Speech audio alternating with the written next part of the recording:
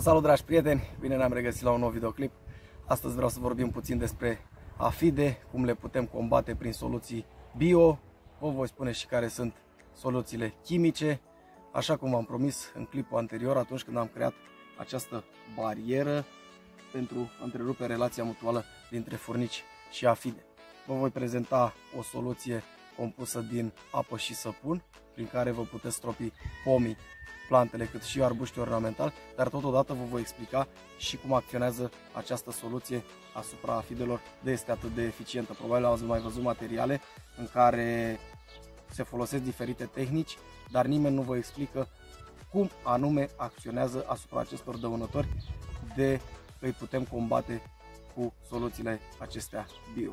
În concluzie, să începem cu furnicile, pentru că afidele au două stadii de viață. Un stadiu în care ele nu au aripi și ne se pot deplasa sau muta prin vânt sau pur și simplu de sine stătător, și o perioadă când ele formează aripi și atunci cu ajutorul vântului sau pur și simplu ele se pot muta din pom în pom. S-a demonstrat științific că furnicile pe perioada iernii depozitează ouăle afidelor la ele mușurări, iar primăvara, în momentul în care încep să apară primele frunze ale plantelor, ale pomilor, furnicile cară aceste ouă de afide și le pune în pomi, în grădina dumneavoastră, pe plante sau în orice alt loc. Și primul lucru pe care trebuie să-l facem primăvara, de vreme înainte să înfrunzească pomii, va trebui să creăm o barieră, cum am creat-o pe aceasta aici, prin care noi luptăm efectiv cu furnicile care încearcă să ne ducă ouăle afidelor în pom. Să spunem că n-am creat această metodă, n-am creat această barieră și furnicile totuși au reușit și au dus afidele în coronament. În momentul în care furnicile au dus afidele în coronament, le vor răspândi pe toată suprafața acestea. De ce? Pentru că furnicile efectiv sunt niște fermieri. Ele au grijă de aceste afide. Le împrăștie în coronamentul copacului.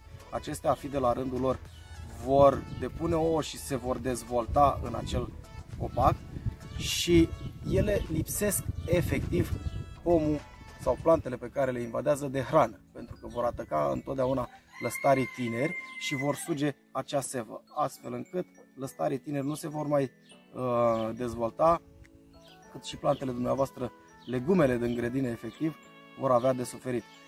Necombătute, aceste afide pot efectiv să vă usuce un pom, pentru că la un moment dat, când invazia este atât de puternică, atunci frunzele acelea se vor încreți, protejând total aceste insecte. Ele întotdeauna, dacă le căutați, le veți găsi pe partea inferioară a frunzei. De două culori, verzi sau negri, le mai spun nempăduchi. Și în concluzie, acum că am aflat câte ceva despre ele, haideți să vedem cum se poate folosi această soluție bio și după aceea vă voi spune și soluția chimică prin care puteți combate aceste insecte, acești dăunători. Eu sunt pro soluțiile bio, trebuie să facem pe cât posibil să combatem dăunătorii și toate efectele acestea negative care ne afectează grădina prin soluții bio, deoarece tot ce este chimic ne afectează atât pe noi cât și mediul înconjurător. Insecticidele, fungicidele, îngrășămintele chimice, tot ce este chimic înseamnă o travă și acea o travă o asimilăm noi în organismul nostru în momentul în care o aplicăm, în momentul în care rămâne pe structura copacilor sau a plantelor dumneavoastră. Cum putem proceda pentru această soluție? Eu folosesc săpun de casă, bineînțeles. Dumneavoastră puteți să folosiți, dacă nu aveți, puteți folosi un săpun lichid sau pur și simplu un săpun din comerț. Folosesc săpun de casă, o răzătoare și un recipient în care efectiv voi rade acest săpun într-o anumită concentrație.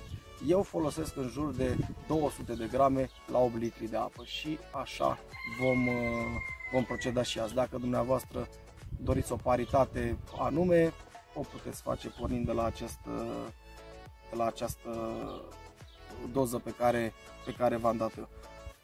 Haideți să vă arăt puțin și cum rad.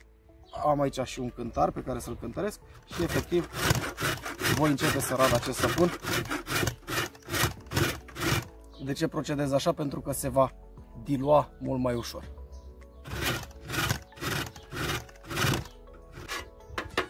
Gata, am terminat. Uitați cam așa arată acești fulgi de săpun. Efectiv i-am mărunțit pentru a putea fi diluați mai bine. I-am cântărit, am fix 200 de grame și ne mai trebuie 8 litri de apă, de preferabil caldă, pentru a se dilua mai bine. Se vede aici. Și acești fulgi îi pun în apă.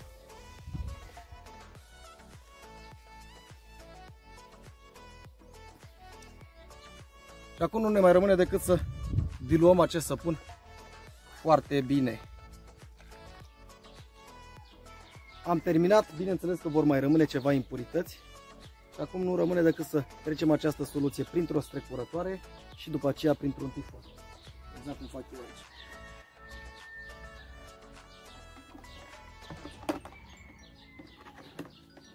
Pentru că vă va înfunda pompa. Bine, dacă folosiți atomizor sau orice altă pompă, la fel, acesta se poate înfunda din cauza probabilor impurități care au rămas în această soluție.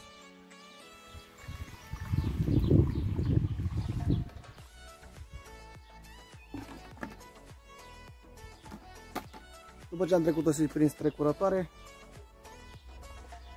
am o pâlnie cu un tifon și dumneavoastră, bineînțeles, puteți să o puneți un alt de recipient de unde să o luați, să o băgați în atomizor sau în pompă. Eu o să o filtrez direct în pompă. Acest tifon din urmă are rolul de a opri chiar toate impuritățile și astfel pompa dumneavoastră nu se va înfunda. Am reușit. Este un procedeu cam greoi. Acum nu mai rămâne decât să punem capacul la pompă și să stropim.